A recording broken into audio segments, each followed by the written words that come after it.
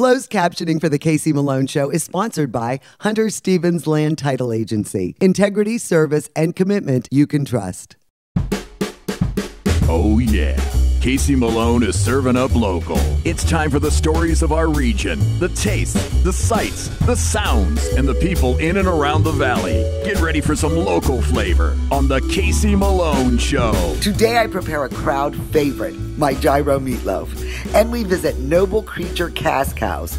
Great beer and vibe. But first, a visit with brothers John and Logan at Nova Coffee Company. Nova Coffee Company is right here on the square in downtown Warren, and it's owned by brothers John and Logan. And you're the kitchen end of the deal. I am, yes. And Logan is the coffee connoisseur. And you had a really cute, so what was your slogan for what you guys do? So what I say is if you think it, if you drink it, Logan thinks it. If you chew it, I do it. So, okay, yeah, so something like that. Now, a year ago, you were what, in the insurance business? Yeah. About a year ago, I was selling insurance, and we decided let's do something different. And I mean, this really is a great concept. Thank you. And where did your cooking background come from? Just home, self-taught. We had went away and had some donuts on a family trip, and came back, and I said, man, I think I can do those. So I did them on my stove in a fryer that was a 1x1 fryer, and we ended up liking them. So wow. So now you only do the cake donuts. We do for now. Yeah, for now. Hopefully we can expand. And you did you like look at a bunch of different recipes? I mean, how did you hone it to what you wanted? A lot of trial and error. I mean, this whole section of me is from the taste testing. Yeah, taste testing and like trying out different things. So yeah, we just really got a recipe that we liked and went with it. So like the base of your donuts always are the same. They are. And the flavoring comes with your toppings. Yes, we do usually have 6 flavors of donuts. One donut usually is something different. So we'll do a chocolate or a red velvet or a blueberry or something like that. But for the most part, we have a sour cream based donut. Oh, it is sour cream based. Yeah. Very interesting. Yeah. And you don't mix it with anything, fruit or do any of that nonsense. No, we do. Every once in a while, we'll get crazy. I've put jalapenos in it before. We do savory donuts, and we'll do some different things like that, put bacon in it. Well, I know because that one customer, the girl, was a little bummed that the bacon donut wasn't here. Now I feel bad. So you're only open really for breakfast and lunch. Yeah. So we run a brunch is our big kind of our big food is the brunch. We have build your own burritos. So you basically it starts out with cheese, egg, and tortilla, and then you add proteins and veggies or whatever you want. And then we love our open faced toasts. So every month we switch them up. And you had the avocado toast. I did, and it was excellent. Good, and what kind of bread do you like to use? Is it from a local baker? Well, it's from Youngstown. Salone's is the baking company that we use. They cook everything and bring it, drop it off to us. So our bread's pretty fresh. It's usually cooked that morning and then brought to us. So now, if you drink it, Logan thinks it. That is our new clever tagline. And if you chew it, John does it. Now, the pour over you explained to me earlier. Yes. Is really better for a darker, richer blend, right? Yeah, I would say it's all about texture. You do a pour over, then you're gonna keep some of that texture. But this here is a siphon, and if you do the siphon's gonna give you probably some more of those smooth, fruitier flavors that you're gonna get out of maybe an Ethiopian coffee. So we're gonna put this on here. So this is like a science experiment. So this heats up, then this bubbles up, right? And it goes into this vessel. So the pressure in the bottom basin, because the heat's there, it's becoming so hot that pressure is building in there, and the water has nowhere to go except to go up through this little glass tube, and you actually see it rising in there right now. And how do you source your beans? Like, where do you find ones that are up to your high standard? It all comes to tasting. So there's different roasters all over the place. There's local roasters that we've had before, like Brand Street Coffee Roasters and Boardman. We use their espresso beans because they do a fantastic job. And then the other coffee roasters that we've chosen, like this one's from Santa Cruz, California. It's from a roastery called Verve. And this is a lighter, fruitier blend. Yeah, actually the notes are right there. So this is a Colombian Rio Blanco. So this is ready to go. We have all of our water that just went from the bottom basin up to the top because the pressure is so great in the bottom that it rises up. So go ahead, you can dump that in. Just dump it right in. Just dump it all in. Okay. Don't want to waste it. Oh, and it all came out. Okay. And I'll give you this, and we're going to stir that for 45 seconds. Okay. And where did you become such a coffee connoisseur? Well, I lived in Australia for a couple of years, and I learned how to do coffee there, and the coffee culture there is a little bit more intricate than it is here in Warren, Ohio. But I learned a lot of coffee. Then I moved back, and that's when I learned how to do the siphons, the pour-overs, and a little bit more intricate style coffee. You want to add a little bit of air to the coffee. Okay, and what does that do to it? It's just like wine. Also, a big important thing is it looks cool. Coffee only tastes good if it looks cool. So. Okay, all right. Wow, very good. So you're gonna smell some of those notes in there, the key lime, the shortbread, and then the taste is where you're gonna get that buttery taste from, that texture. Wow, it really does finish buttery. Yeah.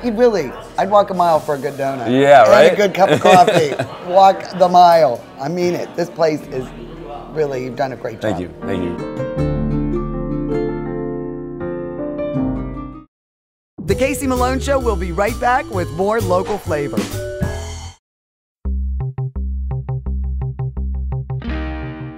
Looking for local craft beers?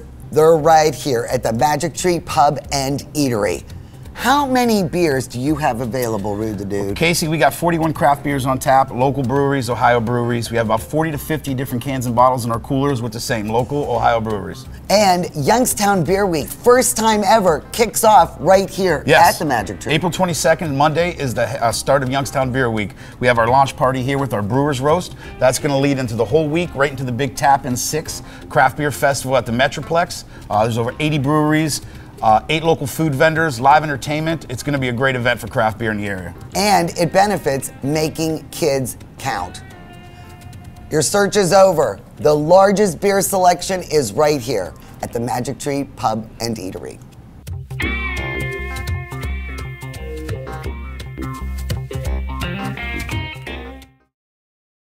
Hi, I'm Elizabeth Bernard. I've been giving the people of our valley free advice for 30 years. And my message has never changed. If you're involved in an automobile accident, don't try to handle it yourself. Call a lawyer. A lawyer will be your representative, dealing with doctors, medical insurance, and all the red tape that you may encounter. Hiring a lawyer doesn't mean you'll end up in court. And remember, there are no upfront fees on personal injury cases. That's good advice. Need a lawyer? Learn more at elizabethbernardlaw.com. Mayflower Woolham is your full-service, independent insurance agency. We work with several insurance companies to offer you choices for your insurance needs. We'll find the right product at the right price. Personal, business, farm, life. Trust Mayflower Woolham.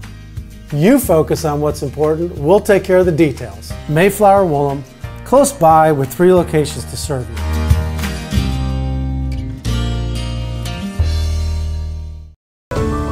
Your home, your way. The choices are endless at Stonebridge Neighborhoods. Choose the lot and floor plan at Stonebridge or Westbury Park. Spacious single-family homes built to your specifications. Or enjoy a villa at Saybrook Point with extensive options for maintenance-free living. See for yourself. Stonebridge Neighborhoods will be your next move. Grand opening March 30th and 31st. For more information, contact Howard Hanna today. Woolley Brothers has a great choice of quality cheeses. We use our relationship with Old World Houses to specially select the product and then have it custom cut and packaged by our own local artisans. At Woolley Brothers Market, our family is in the store.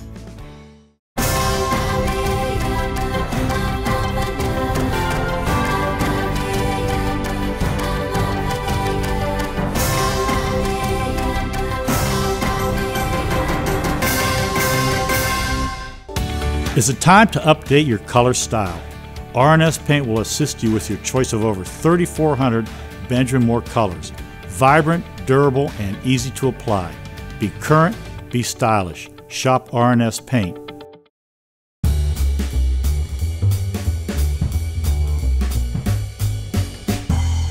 One of my favorite festival foods is the gyro.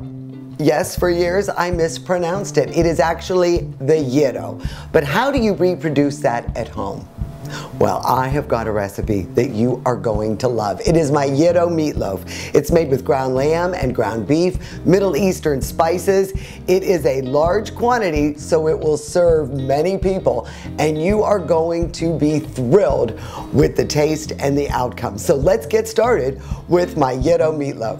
For this recipe, you'll need 1 pound of ground chuck, 2 pounds of ground lamb, 2 shallots finely chopped, 1/2 cup medium bulgur wheat softened, 2 tablespoons za'atar, 1 tablespoon kosher salt, 1 teaspoon ground pepper, 1 teaspoon garlic powder, 2 tablespoons dry parsley, 3 eggs, and olive oil. This meatloaf assembles pretty quickly. I've preheated the oven to 375, and I've softened the bulgur wheat. The bulgur wheat is what is used in tabbouleh, a very popular Middle Eastern dish, and I usually get my Middle Eastern spices at Gassein's. They have a very wide selection.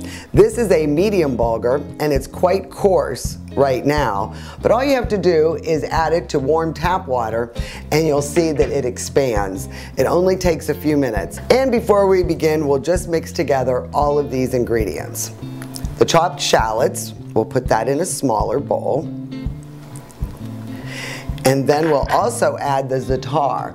Now I make my own za'atar, which is a combination of sesame seeds and sumac, which is a lemony, deep purple spice, and thyme. I like the fresh thyme rather than the dried thyme, but you can usually buy the za'atar already assembled also at Gassein's.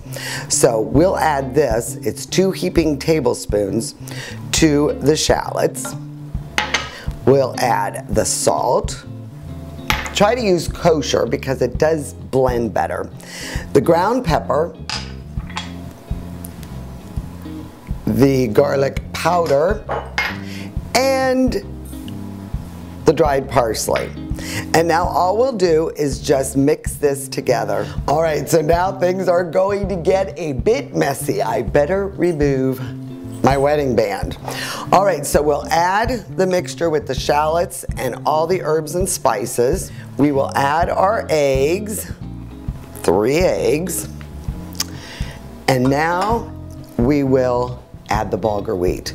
And this is very easily drained. All you do is give it a good hard squeeze with your hand to extract the water, and then you just add that to the bowl, because you really want to make sure you squeeze out all the moisture. And now we'll give this a really good mix, and the best way to do it is just get in there with your hands and thoroughly blend this together. I prepared the loaf pan by spreading some oil all around the surfaces. And you want to make sure you pack it in. So now what I'm going to do is just make a little well right down the middle. It's all packed in. And I'll take the olive oil and just pour it right down the middle. And then rub it all over the top to prepare it before we put it in the oven. Our oven is preheated to 375, and we'll put that in for almost an hour, about 60 minutes. And what would an authentic Yiddo be without the tzatziki sauce? So while the meatloaf's baking, let's put this together. For the tzatziki sauce, you'll need 1 cup of plain Greek yogurt, juice from 1 lemon, 3 cloves of garlic chopped, 1 English cucumber, seeds removed, 1 tablespoon of fresh mint and or dill chopped, and kosher salt and fresh ground pepper to taste. Nobody likes soupy tzatziki. So after I peel and deseed the cucumbers, I wrap them up in paper towels to absorb the moisture. And see, it's only been about 5 or 10 minutes. And look at the moisture that has already been absorbed. So now they're much drier, and it'll make for a chunkier sauce. So we'll remove that, and I'll just chop these up lightly. Now we'll add the chopped garlic, the lemon juice, and a couple tablespoons of fresh chopped dill. You can also use mint. I really like both of them. Or you can add both dill and mint to this sauce. But I thought the dill looked really nice today at the store, so I picked that up. Oh, I just love the smell of dill. And now a couple grinds of fresh ground pepper. We'll add salt later because we don't want to draw any more moisture out of the cucumbers. Now we'll just put this on and give it a good chop. Now how easy was that? We'll just add this to the Greek yogurt.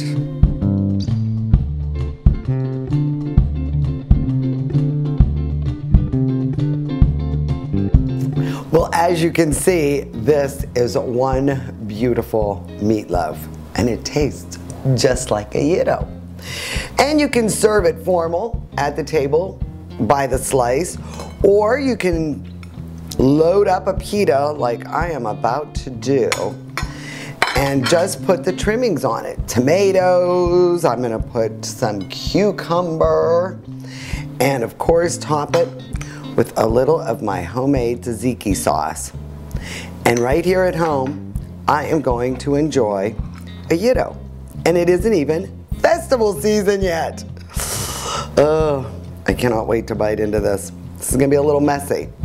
So let's see how it tastes. It is so good. You are gonna love this. I'm telling you, this makes enough for 6, 8, 10 people. You can slice it as thin as you want or as thick as you want. And I think a gyro calls for a nice IPA to wash down all those wonderful flavors. Delicious. Just go to my website, caseymalonесhow.com, for the tzatziki and for the gyro meatloaf recipe. You are going to thank me later. Cheers. The Casey Malone Show will be right back with more local flavor. At the Vein Center and Med Spa, we realize the serious health issue varicose veins can cause. We know it's more than just cosmetic. That's why we provide you with caring and personal service in a clean and friendly atmosphere. All vein procedures are done in our office during convenient and flexible hours by a medical doctor with over 20 years experience. The Vein Center and Med Spa also offers fillers and neurotoxin procedures, hydrofacials, and laser hair removal services. And now we're proud to welcome Dr. Kiesel to our practice. Call the Vein Center and Med Spa for a free consultation and see why our patients leave satisfied. It's back April 27th, the Big Tap in Real Craft Beer Festival at the Metroplex. Sample craft beers and ciders from over 80 breweries. Local food, art, and entertainment. Proceeds benefit Project MKC. Tickets on sale now at BigTapIn.com. To own a business where your name's on the window can be pretty cool. That's my family. My name is Danny Catullo, and I'm the owner of Catullo Prime Meats. My grandfather started the business in 1962. I was able to take our old style butcher shop and bring it out to the new age using e-commerce to get our products to more customers. When we started shipping, there was not a ton of information out there. That's where we really worked with FedEx so they could be able to help us with our perishable shipping. We were taking on new purchases that we never had to make before. Boxes, coolers, ice packs, anything that was involved around shipping. So we can no longer do this with the cash that we had on hand. So because of the Plum Card from American Express and all of its benefits, it was a natural fit to help grow our business. And when someone calls and lets you know that you made their dinner, that's satisfaction that you can't get anywhere else.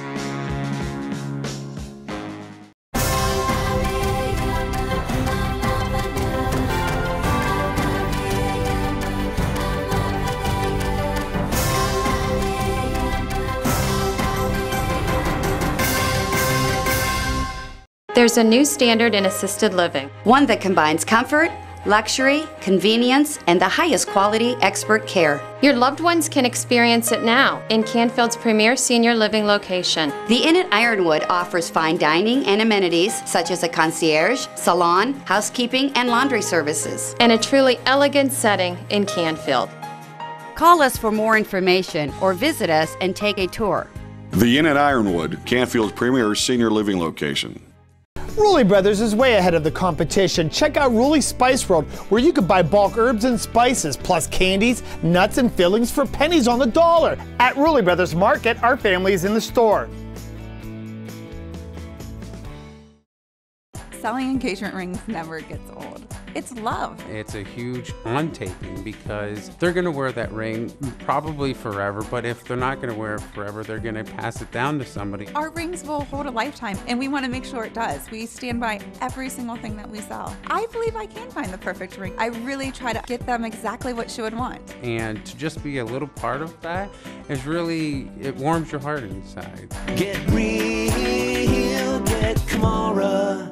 Well, did you know that right now the only craft brewery in the city of Youngstown is Noble Creature, and it's owned by Marcy and Ira, and I absolutely love your establishment. Thanks. And it's been over a year now. You're growing pains and getting everything up and running. And are you happy with the progress you've made so far? Yeah, for sure. I mean, it's always a work in progress. We got a lot more work to do, but yeah, we've only officially been open for about almost 4 months now, but it was a year before that actually doing all the construction and the build out and everything. But still got a lot to do, but yeah, it's going great so far. And this is a historic building. You were telling me please rattle off your fun facts. It was the Butler Memorial Presbyterian Church, and it was built in 1923, and it was the first African-American Presbyterian church between Pittsburgh and Cleveland. Well, tell me about Noble Creature. Where did the name come from? I think it's a very noble name. I think it really sounds like a beer name. Yeah. I like it. It was kind of a mix. So our logo is a cat skull, and we had a black and white cat when we first moved to Youngstown when I was in college, and her name was Nurgle, and she was a really awesome cat. So it was sort of a little bit of a tribute to Nurgle. And then we had 2 pit bulls that we had adopted, and we would tell them all the time what noble creatures they are.